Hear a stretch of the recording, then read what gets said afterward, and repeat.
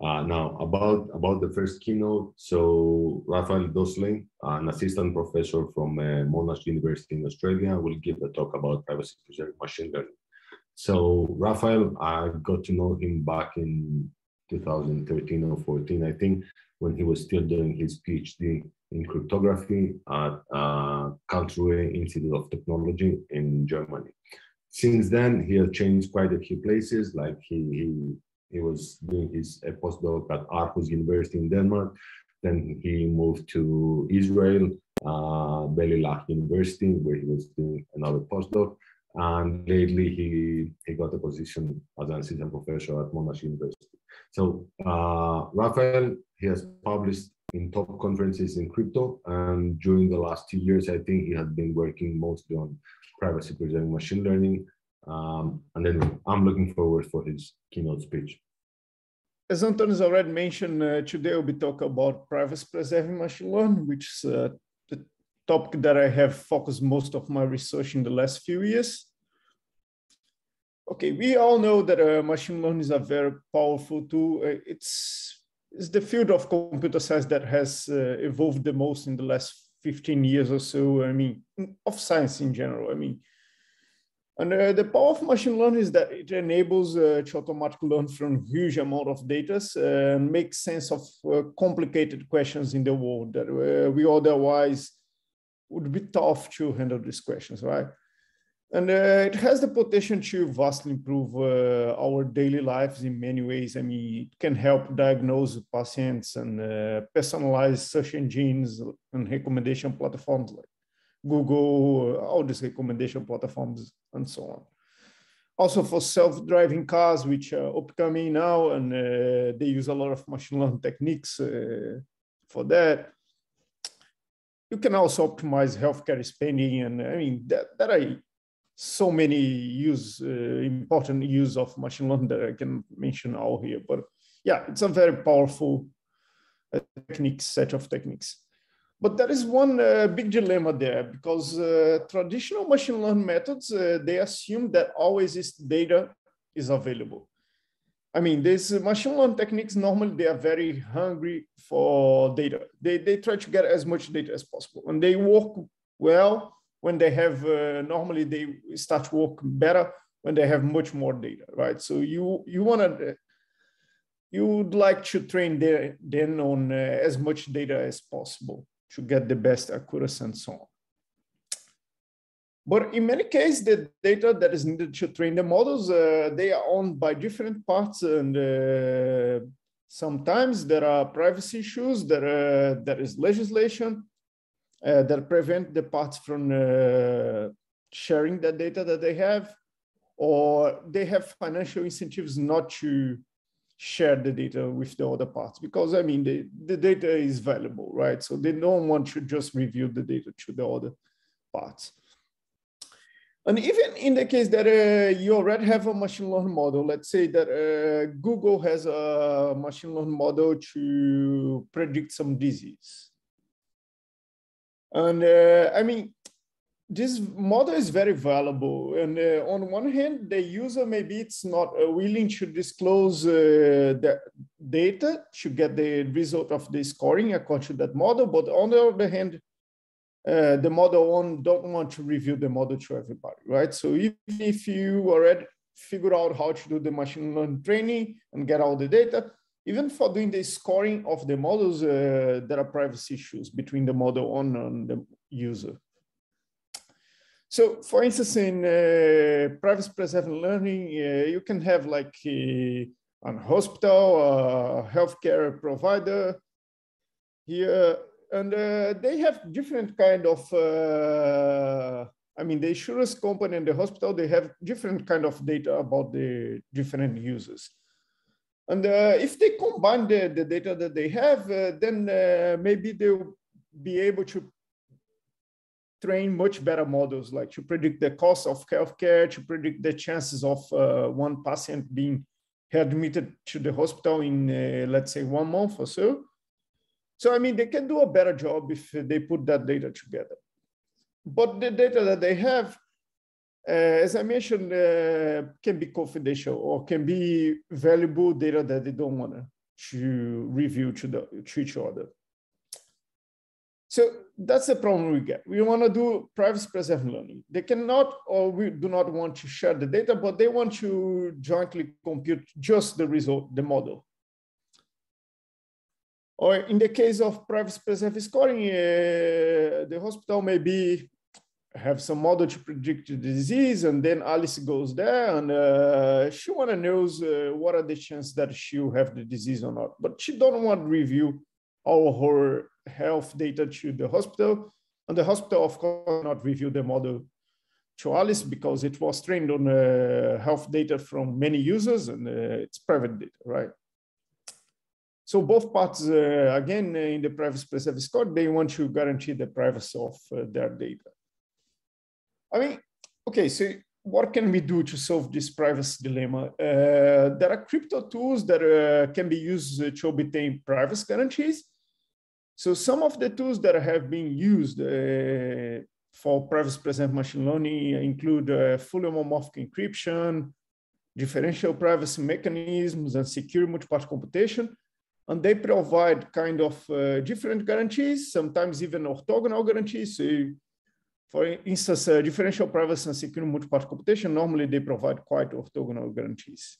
So you have to figure out what is the scenario that you want to use, what are the privacy guarantees that you need in the scenario, and then look for the appropriate cryptographic tools to obtain the kind of privacy guarantees that you need. And today I will be talking mostly about privacy-preserved machine learning based on secure multi-party computation, which is the focus of my research in the last few years.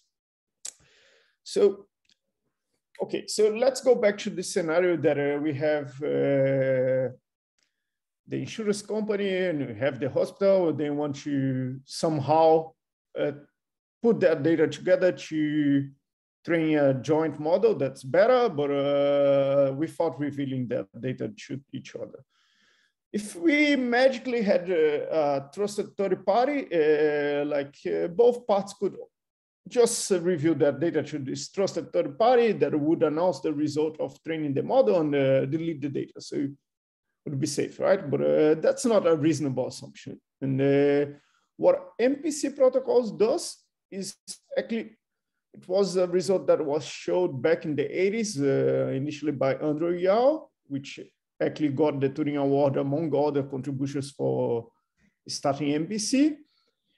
MPC shows that it's possible to secure perform this joint computation without revealing anything other than the output and without needing the trusted third parties. So it's a set of cryptographic techniques, protocols that you use so that you just get the output, the functionality that you want to compute, but nothing else is revealed to the parts. Okay, so and today I'll be focusing most on one of the MPC techniques, which is called secret sharing. And I'll be showing how to do computation using secret shares. I'll not show a secret share scheme right now, but in a few slides, I will open up some examples of secret share schemes.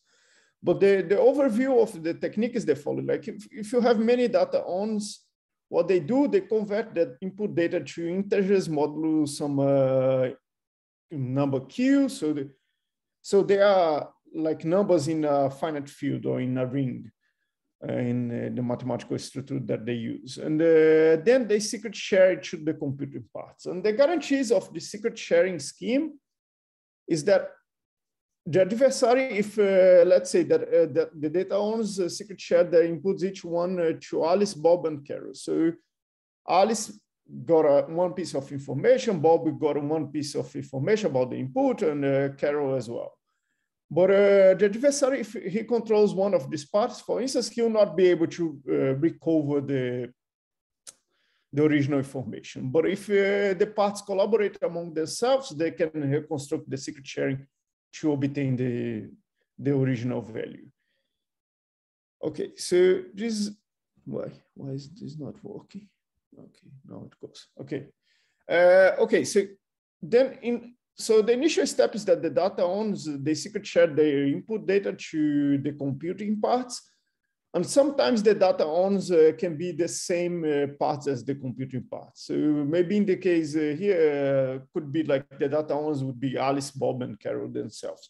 But they secret share the input data to each other, data owns to the computing parts. And then in the second step, you do the computation in a secure way over the secret share value. So no information at all, it's leaked to anyone.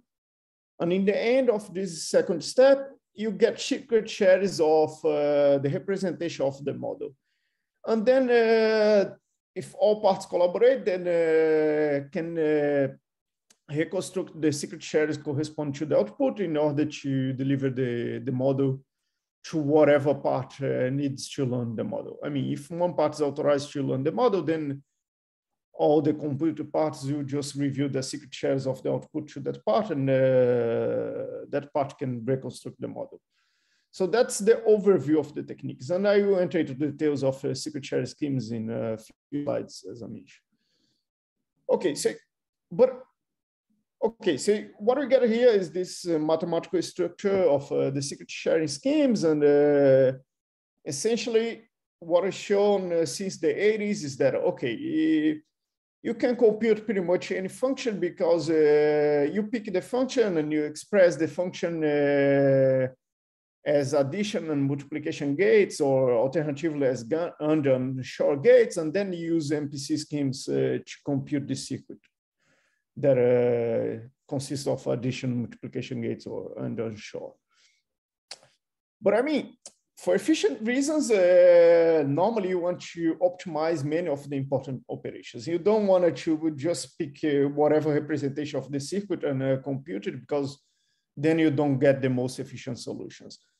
So you want to optimize, especially like important operations that are used over and over, like secure comparison, secure linear algebra operations, and so on. And another issue is that the operations, some of the operations like secure comparison, it's easy to perform in a binary field, while other operations like linear algebra operations, they are better to perform on a field Q with a large value, I mean, a big field. So you get all these important questions of which underlying mathematical structure you use for your secret share scheme. So that's one important part to consider.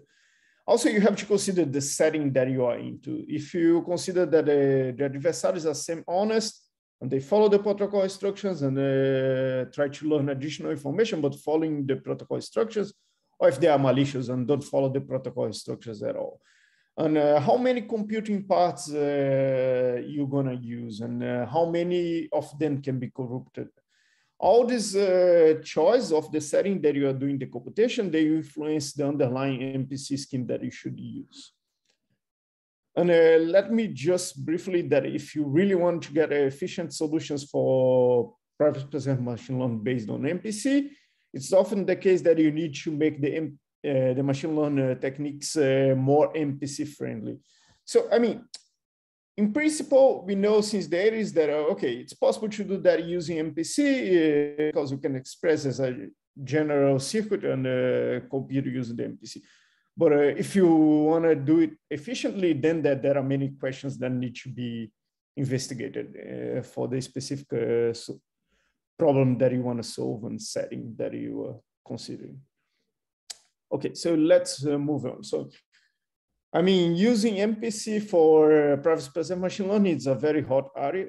And I mean, you got like dozens of papers appearing top VN using security in security conferences in the top 4, in the top machine learning conference and so on in the last few years. And they'll treat topics like train and score of neural networks is quite hot right now, or linear regression, how to do that very efficiently, how to train private specific tree assembles with continuous value, continuous attributes as well, how you can do private specific video classification and so on. I mean, it's a very hot topic, and I have contributed in many of these topics, but today I will focus on one very specific point, Let me just briefly mention that a lot of progress is happening in the last few years as well on the underlying MPC schemes. So the underlying MPC schemes that we use to perform these computations of the machine learning techniques, they are evolving quite a lot in the last 5-6 years. Okay, but one thing that I'll be focused today is the following. Okay, if you look at all these works that have been appearing in the last few years, in general, the case is the following, like privacy-preserving machine learning solutions that we have nowadays, they mostly assume that the data sets needed for the training, they are read for consumption. So the data is read completely clean and organized, and you just pick the data and do the secret sharing or garbage secret that whatever MPC technique you want to use, and you run the MPC. But in practice, that's not how things work, right? In practice, much of the work is done before the training. You have to clean the data sets and pre-process the data sets. And if there are missing values, you need to somehow address what do you do with these missing values. If there is continuous data, you must discretize the data sometimes to do your computations, right? Sometimes you don't want to train using all features, so you must select which features you use during the training and so on. I mean, actually, if you look at surveys, data science people would sometimes say that they spend more time doing like this data pre-processing than the training itself. It's a lot of work that goes on the data pre-processing phase. And after the model is trained, you also have to validate the model and possibly fine-tune the model. So there is a lot of work that is going on, that needs to go on, but all the solutions that we have seen, they must focus on the training phase and the scoring phase, not on the data pre-processing and fine-tuning and so on. So today I will be talking mostly about this work that we had together with Xingling Li and Martin de Kock. It's called Privacy-Preserved Feature Selection with Secure Multi-Part Computation, and just appeared on ICML this year. So essentially what we got there, we were considered like the data pre-processing step. And we got the first MPC-based protocol for privacy-preserving feature selection, which is our solution was based on the filter method, which is independent of the model training, and it can be used in combination with an MPC protocol to rank features. So you can use this filter method to filter the features that will be used, no matter which method you use during the training phase. So it's independent of the training phase itself. And how you score the features to be used in the filter method, you can use many techniques to score features, right? But we'll present an efficient feature scoring solution based on gene input technique. And we show that secure feature selection with the proposed protocols, they improve the accuracy of classifiers on many real-world data sets. Of course, we shows the data sets before doing our work, otherwise wouldn't have any meaning, right? Just pick the data sets that work for you. That's not how things work. We pick some expressive real-world data sets and show that this kind of technique actually improve the accuracy that you get in the final solution. And the important thing here is that we do this feature selection without leaking information about the feature values, or even which features were selected to be used during the training phase. Okay, so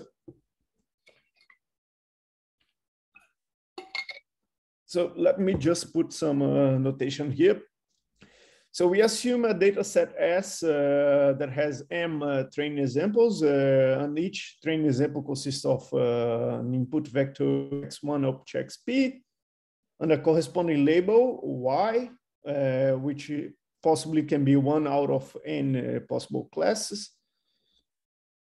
Okay, but that's your input data. But probably not all the P features, they are equally beneficial for training machine learning models. So often it's the case that you want to first select the features that are more expressive for, more beneficial for training machine learning models, and then train the model just on that set of features, subset of features, as this can improve the accuracy of the model. And of course, this improves the efficiency of the model training, especially if you want to do in a privacy preserving way, because doing training in a privacy preserving way, it's of course nowadays much more expensive than doing machine learning training in the clear. Okay, so in this filter approach that we use for the feature selection, our features are first assigned a score that's indicative of their predictive ability, and then only the best scoring features are retained. So that's the main idea. You score each feature, each of the P features will get a score based on the data set that you had, and you keep the best one, the K best ones, let's say. Okay, and well-known techniques to score features in terms of the information that they can provide for the model training, how useful it is. They include mutual information, gene input, which is the one that we consider. We provide an efficient solution for gene input, but also you can use mutual information or Pearson correlation coefficient. These are common techniques to score the features. And in the case of gene input, the computation of a gene input score for continuous value features, they traditionally require sorting of the feature values to determine the candidate split points in the feature value range. But if you want to do like oblivious sorting in a privacy preserving way, it's a very expensive operation. So we instead propose to use a modification of the gene score, which is the mean split gene score.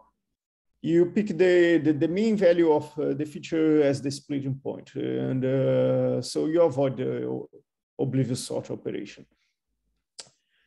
And we will actually show that this mean split gene score leads to accuracy improvements that are on par with the ones obtained with the other techniques like gene input, PCC, or mutual information. Yeah. So let me just mention something about the adversarial model before moving to explain the secret sharing schemes and everything. So, I mean, our solutions, they are generic enough that they can be used with any underlying MPC schemes. And so they can support cases where the majority of the computed parts are honest, the majority of the computed parts are dishonest, and so on.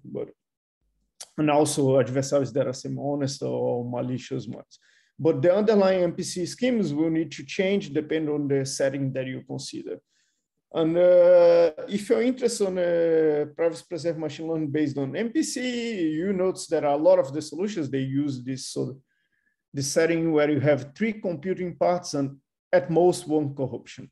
Because the MPC schemes for this setting, they are very efficient. For instance, the scheme by Arak et al. That appear on CCS 2016. So we will evaluate the runtimes of our protocol in dishonest majority 3PC setting, which is probably the most popular in privacy preserved machine learning literature right now. And but we will also look at the case of malicious adversaries that not necessarily follow the protocol structures. They can deviate from the protocol structures. And we'll take a look at malicious adversaries in this 3PC setting, but as well on the 4PC setting with 1 corruption, following the new scheme by Dowsley et al. That appeared on Usenix a few months ago. Okay, so what is this secret share scheme? And the secret share scheme is the specific one that we will consider that is used by our underlying MPC schemes is the so-called replicated secret sharing. So let's see how you create a replicated secret share. If you have an input value, let's say X, and you want to create a secret share of it, you can pick uniformly random values x1, x2, and x3, but these values are uniformly random, but subject to the constraint that the sum of x1, x2, and x3 is equal to the original value x modulo q. And now what you do is the following: like you give x1 and x2 to Alice, you give to Bob x2 and x3, and to Charlie you give x3 and x1. So what are the properties that we got now here? And we are in this setting of semi-honest adversaries that follow the protocol instructions but try to get additional information. And we are in the setting of 3 parts with 1 corruption at most. So what we get here is the following. The first important property is, okay, we are assuming that we have at most 1 corruption. This secret share scheming, the way it was done, we have this very important property that any single part cannot learn any information at all about X, given its share. Since the 3 shares, they are uniformly random, just subject to the constraint that their sum is equal to X. If Alice, for instance, has x1 and x2, she don't have any clue about what is the value of x3, so she don't have any information at all about the original value x. The same holds for Bob and Charlie. And of them alone, they don't have any information at all about the value that was secret share. But if 2 of them get together, then they can they'll have enough shares to reconstruct the original value. So one of the parts alone don't have any information at all. 2 parts together, they can reconstruct the original value. And one nice property of this kind of secret share schemes is that it's very easy to perform addition of secret share values in a local way. They don't have it even to communicate among themselves. So if, for instance, let's say that there are 2 values that will share, like X and Y, and Alice, Bob, and Charlie have the corresponding shares of X and Y. Now, if they want to obtain a secret sharing of the sum of X and Y, they can just sum the local shares that they have. They don't communicate at all with each other, and now they have a replicated secret share of the value X plus Y. Okay, and it's also very easy to add a constant. If you want to add a constant to the secret share value, just pick one of the parts, let's say Alice, and she adds the constant locally to the secret share X1, and whoever else has this X1 can also add, right? And it's easy to multiply by a constant, but the main problem, the one that is more demanding is normally when you want to multiply 2 secret share values. Okay, the main advantage of replicated secret share schemes is the following. Rafael, can I ask something? Rafael, can I ask something? Yeah, because if I wait until the end, I think, I will forget. So, okay, can you go to 2 slides back? Yeah. Right, so anyway, here, it doesn't matter. So yes, here. So basically, you need to generate these random values, x1, x2, x3, where the sum of them will have to be equal to x, which is your secret, right? Yeah. Yeah, now all parties, Alice, Bob, and Charles, they generate these random values independently, or how? I mean, so whoever owns the data owned for this value X, he'll be the one doing the secret share. Right. And, so even the data owner. The data owner is the one create the original secret shares, right? Right. Okay. Data. And, I got that. Right. I mean, so in principle, they would generate uniformly at random the 3 values and send to each of the computing parts, right? Because the data owner can be maybe one of the computing parts themselves, or can be external, right? A lot of this is a lot of the solutions, they work in the outsource model where the computing parts are not the same as the data owner. Mm-hmm. But in principle, the data owner will generate the 3 values and send the 3 values to the corresponding parts. But if you want to improve the efficiency, what you actually would do, it's you can have, every 2 parts, the part of Paris, like the data owner, can have a common PRF key, pseudo random function key, together with the computer part, and just like generate two of the values just by using a PRF, and the third one can be just adjusted to match the original value. So, so that you save like 2/3 of the communication, essentially. Right. Okay. So in practice, that's what you do. But I mean, I don't do this trick here because otherwise it would just complicate the presentation. But yeah. Mm-hmm. Yeah. Okay. Good. Thanks. Clear. So yeah, if you have any other questions, just let me know. It's easier to just explain them on the spot. Okay, so you can easily like add secret share values locally without communication, multiply by a constant, and add a constant. These are all easy operations to do locally without having to communicate with each other. But sometimes you have to multiply secret share values, right? Because if you're expressing like your underlying computation as sums and multiplications, then sometimes multiplication of secret share values will have to happen. And in this particular case of the replicated secret sharing, one good property of this scheme is that there is a very efficient procedure for doing one level of multiplication of secret share values. And that's the reason why these most efficient MPC schemes, they are often using these replicated secret sharing schemes. So what is going on is the following. Like, suppose that you have these two values here, X and Y, that were secret share. Now you want to compute the multiplication of them. And if you open the expressions, I mean, X1 plus X2 plus X3 times Y1 times Y plus Y2 plus Y3, I mean, this is equal to these 9 terms here that you have in the sum. And the nice thing, if you take a careful look here, there are 3 terms there that just depend on things that have index 1 and 2. And this can be locally computed by Alice. There are 3 things there that only depend on things with index 2 and 3 and can be locally computed by Bob. And the 3 other ones just depend on things with index 1 and 3 and can be locally computed by Charlie. So you can do one level of multiplication in a local way without having to communicate at all with the other parts. So if you do this one level of multiplication in a local way, what you get, you obtain Z1, Z2, Z3, which sum to the value that's equal to X times Y modulo Q. But now you don't have a replicated secret share anymore. You have an additive secret share.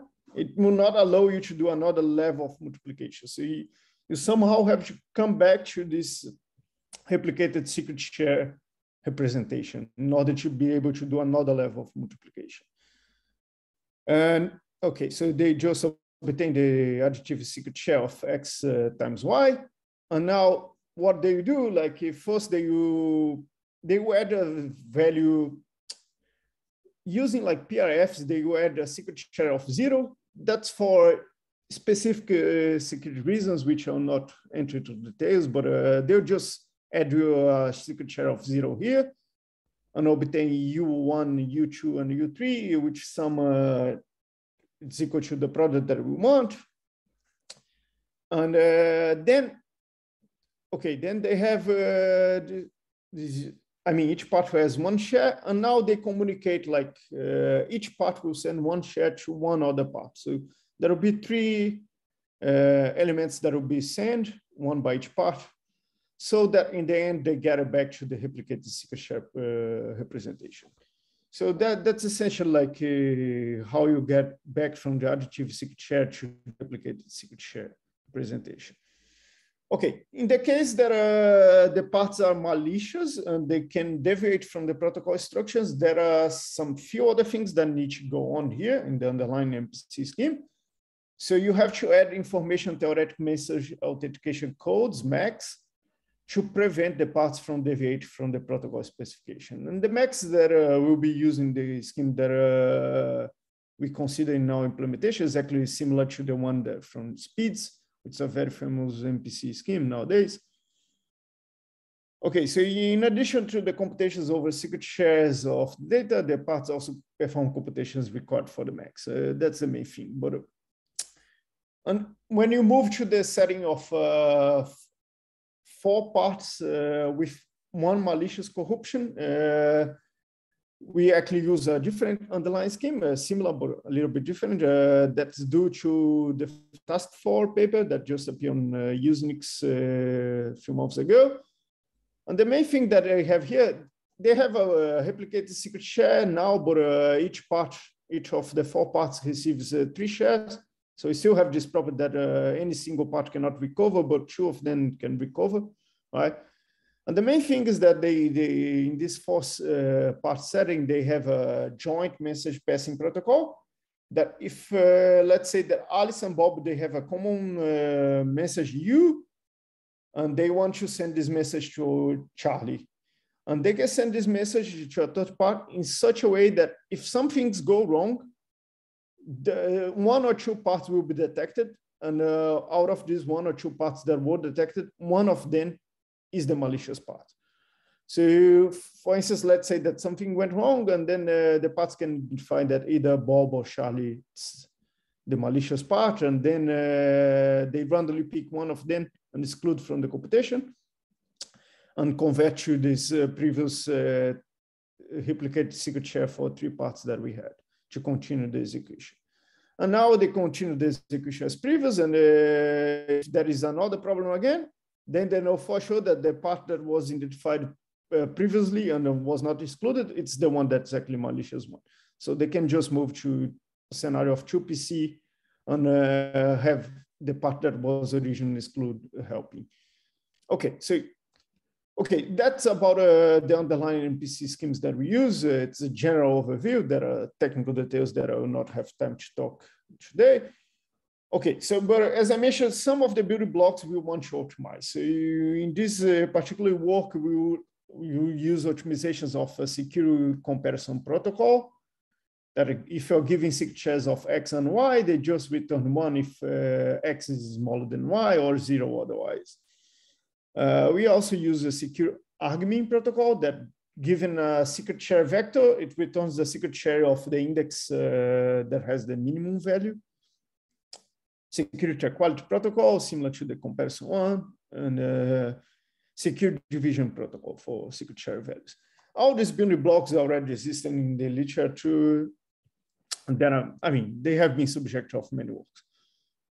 Okay, so what we get here, I'll not enter into details of this first part of the protocol. I'll not have enough time, but okay, the first part of the protocol is the protocol that do actually the secure filter based on the feature score. So you have a data matrix D, which has the M instance and with all the P features. And then you have a vector G with the scores of each of the P features. And it outputs a data matrix D prime, which has a smaller size, M, the original number of input that you have. And but the number of columns is just K, just the final number of features that you're selecting. The protocol is quite straightforward, using the argmin and doing some one-hot encoding. But yeah, but the most important thing is how you do the feature scoring. And because in this protocol here, we also already assume that you have a vector G with the scores of each of the P features. Okay, so our idea was to use this mean split Gini scoring technique for the features.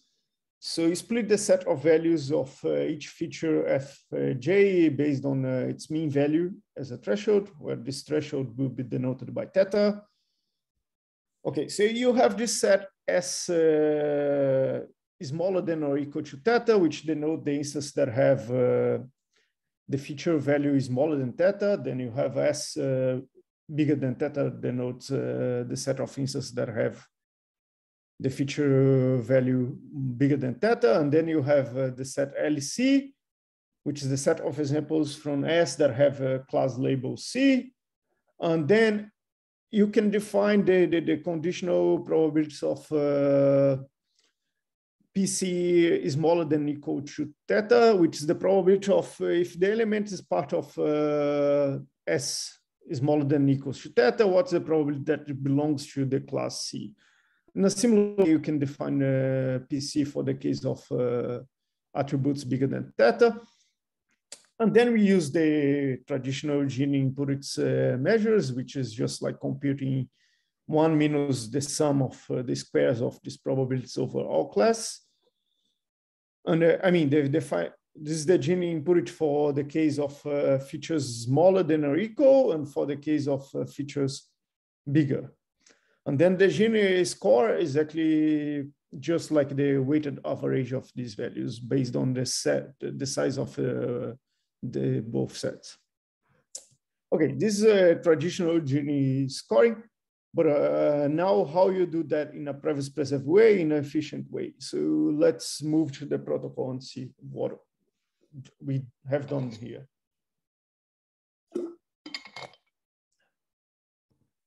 Okay, so what we have as input is a feature column. So now instead of consider the whole data set, we just consider one of the features. One of the features correspond to one column of the original data set, and we want to compute the score of this feature based on the Gini technique. And we also have as input a secret share of one hot encoded version of the label value. So it's the label value encoded as a vector of 0 and 1, where it's 0 in all places except the place which denotes the class that it belongs to, where the value is 1, right? Just traditional one hot encoding. And the output that we want to get is a secret share of the score of F. Okay, so how do we proceed? The first thing we need to compute like the split point. And as I mentioned, we use this mean split Gini technique. So we just sum all the feature values in that column and divide by the number of values that you had in that column to obtain the split point. It's easy to do, right? It's not an expensive operation to do in a privacy preserved way. And now you have to compute, I mean, so going back, we have to compute like all these terms here, the size of the sets that we use to compute for this probability so that we can proceed with the computation of the Gini inputs and then the Gini score. So what we do is the following. We will have these counters A, B, A, vector A indexed by J and B indexed by J, which will correspond to these quantities that we are computing. And whenever we are done with this code that goes from lines 2 to 14, we want to have this property that the value of A is equal to the size of the set S is smaller than or equal to theta, the B is equal to the size of the set S bigger than theta, and so on. Okay, so what do we do? I mean, we initially put the value of the counters as 0, and then we perform a secure comparison to determine whether the instance belongs to the set S bigger than theta or S is smaller than or equal to theta. That's what is happening in the line 4 here. It's just a secure, compare secure less than operation. Okay, so if we determine that this value belongs to this set, then in an oblivious way, we will update the value of the counter B, which is the one, the appropriate counter that needs to be updated. The counter A will not explicitly compute at this point. We'll just like compute it in a later stage in an indirect way to save operations. Okay, and okay, supposing that this instance belongs to S bigger than theta, then we have to check to which class it belongs. But it needs to be done in an oblivious way as well, so that we can update vector B of J accordingly. And we'll do that by using a secure multiplication operation and then update based on that. That's some kind of things that happen a lot when you want to do computation in a privacy-preserved way. You cannot have like if-else kind of statements. So you use kind of you get flags, and based on flags, you update values or not. That's quite common kind of computation.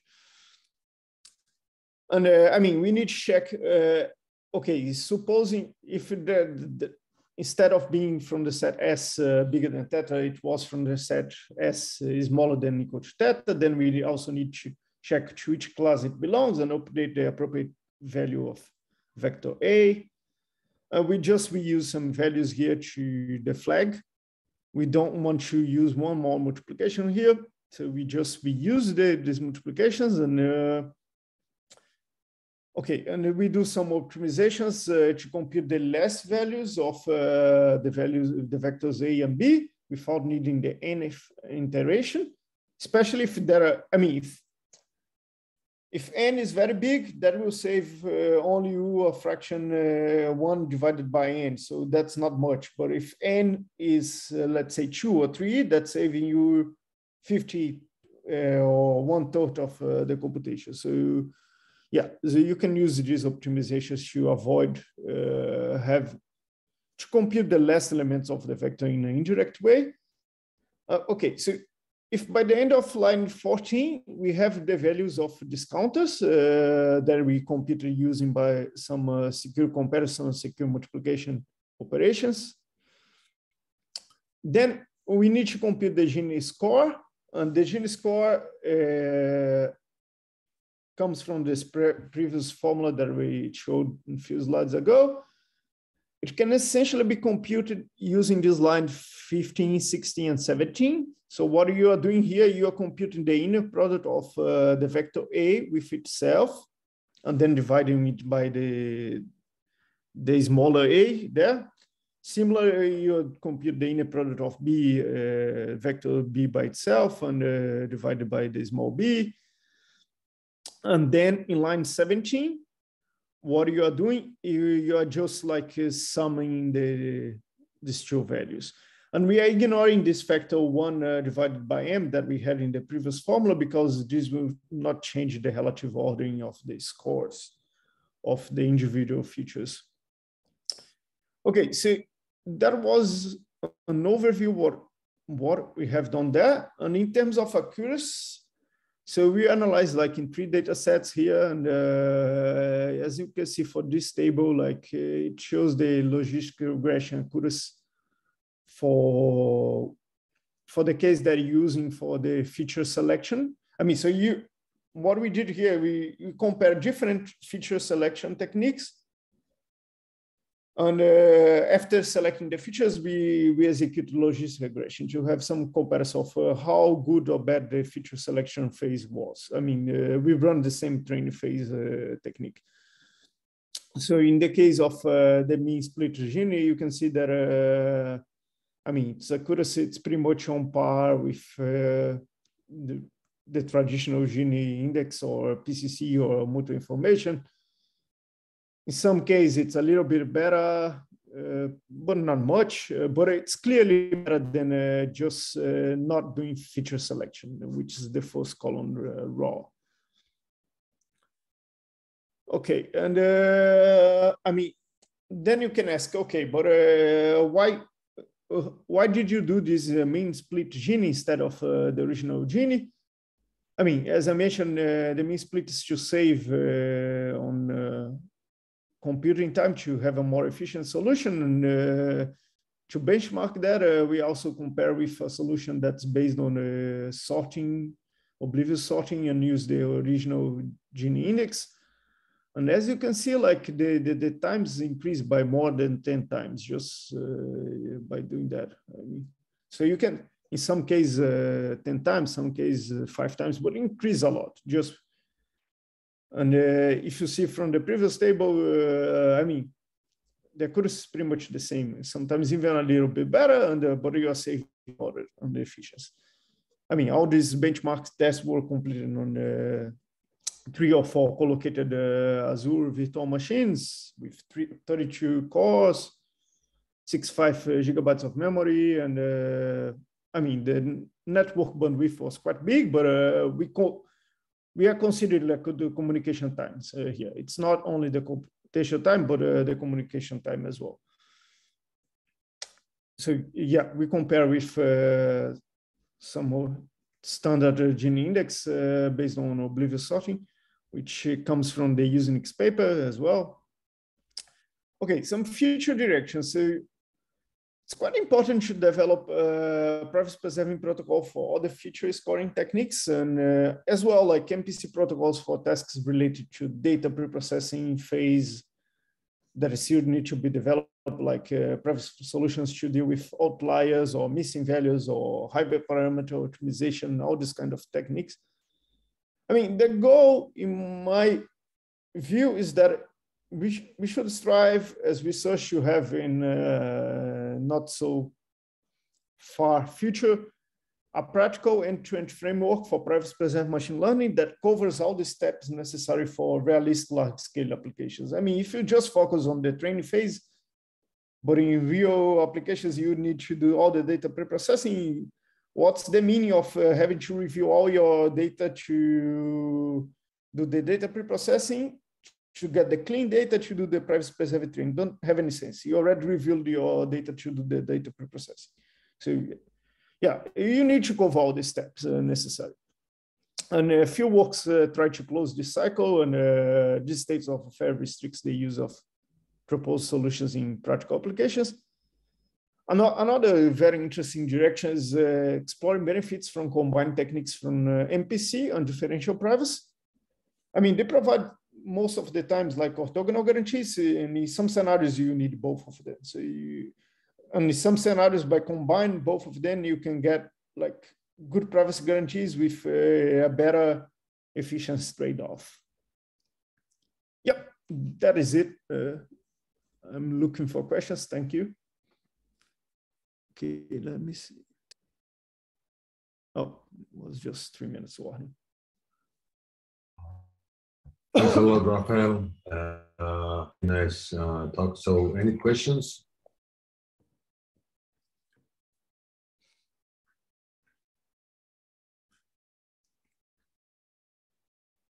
Right, I don't see any. So, okay, let me ask something. So, in the beginning, you mentioned that,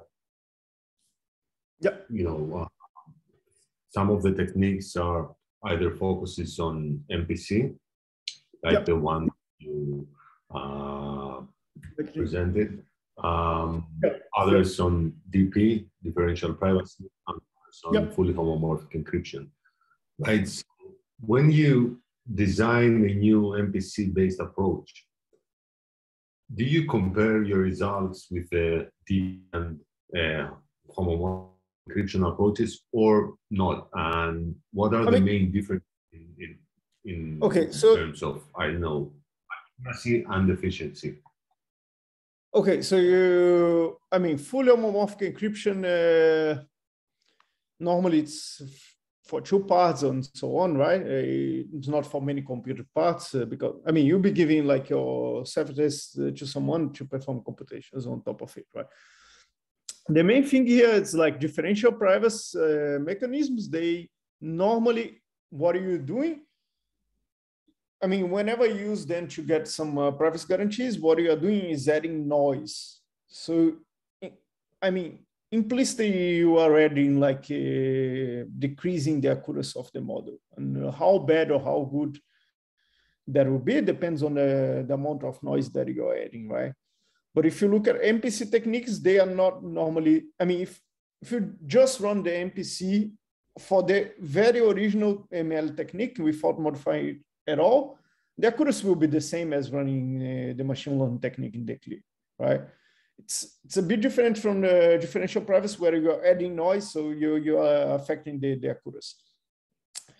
So, but now the goal of MPC scheme is it's like to have a lot of parts that they agree they want to compute one function without revealing the inputs, but they agree that they want to compute that function. and they agree, okay, this data should be released to, let's say, Alice, or this data should be released to all of us, just the output data, not the input, but the output, right? The model, let's say. Where in the case of GP, it's often the case that maybe you're using GP mechanisms for other purposes, like let's say that Google itself computed a very powerful machine learning model, but it cannot release the model without protecting the privacy of the data of the users that it used. So the model is already trained, and Google is adding noise to release the model to everybody without revealing the underlying data. You see, like in MPC, the parts agree that the output, the model should be released, and they don't want to release any information other than the output.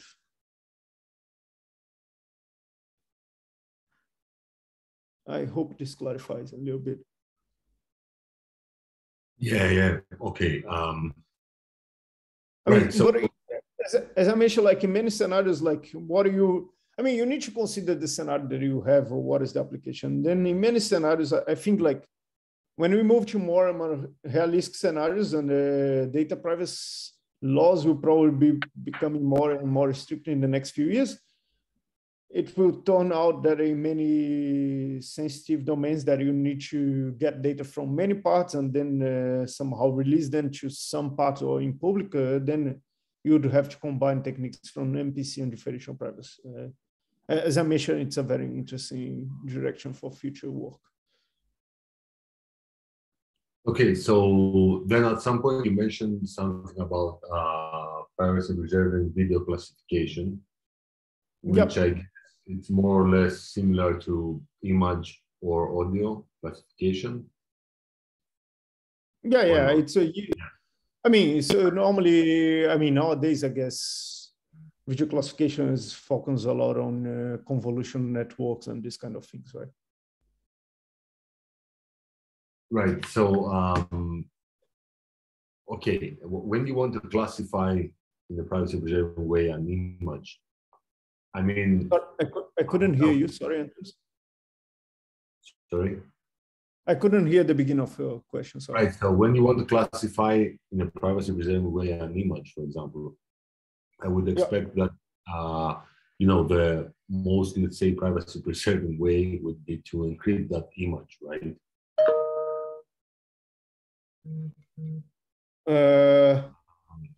I mean, the question is, what do you want to do? Like, what do you want to achieve, right? Okay, so can you give me a scenario by using MPC to classify an image? Because that's what I don't get. Because with encryption, I understand. I encrypt the image, I send it somewhere, and then without decrypting it, they tell me if that image contains whatever with a high probability, right?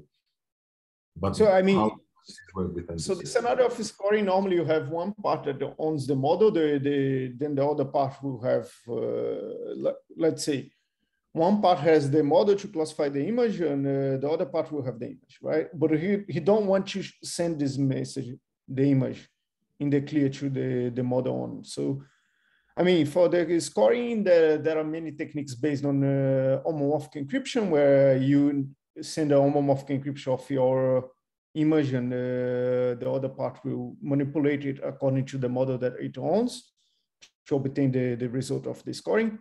Or you can run MPC just to compute the result of the scoring. Right. Okay. I've got one more question, one last question. So I had a discussion with one of my PhD students lately about, let's say, the importance of keeping the model private. And so, I mean, from what you have seen, first of all, is it important or not? Or there are different cases where the model should be kept private, and other cases where the model should be publicly available? Honestly, depend on to the cloud service provider, for example. Honestly, I think depends on the model. I mean, if you use like sensitive data and you want to release the model in public, then it's one kind of privacy issues that you have, right? On the other hand, you can have let's say like thousands of participants that are providing their health data to try to train a model to predict some disease. And all these users, they are fine with the model being released to the hospital, but not to the public in general. So the privacy issues are different, right? And they don't want to reveal their own data, their complete data to the hospital, but they are fine with the hospital getting the fine model to predict the disease. Depends a lot on the setting that you consider, honestly. So it's important to get solutions in all this setting, like federated learning, MPC, homomorphic encryption, differential privacy. I mean, they provide for different kind of settings and needs. Yeah. I see that someone raised the hand here. Okay, yeah, I'll go for the question of Dave. But keeping secret the model, it's somehow a way of achieving secret bubbles. So the guarantee is that the model. So I mean, the guarantee here is okay. All the parts will agree on who should get the model, right? So, for instance, let's assume that me, Antonis, and Nicola, we have different parts of the data, and we agree, okay, we want to compute this model based on the data that all three of us have, but it should be in such a way that only Antonis get the model. Antonis will get the model in the clear. He will be revealed the result of the model, but in such a way that neither me, Antonis, or Nicola learns anything other than what can be inferred from our own inputs and outputs, which in my case will be my original data. In Nicola's case, for instance, would be his original data. And Antonis' case will be his original data plus the model, because he's the one that's supposed to learn the model. So depends on the setting that you want to use. In some settings, you want to review the final model to one of the parts. In other settings, you want to review to all three parts. Depends on your setting. It's easy to adapt to any of the settings. Or you can even release the result, the final model in public. Okay, thanks. So end of session then. Thanks a lot, Rafael. That was really nice. Yeah, thank you all. Yeah. Hope we will meet soon physically. I know that you are quite far away now, but yeah, I don't know. I don't know when I'll be able to travel out of Australia now with this new Omicron. Anyway, thanks a lot, guys. We will have a 30-minute break. So see you at 11:15 ET time, right? Thanks a lot. Bye. Bye.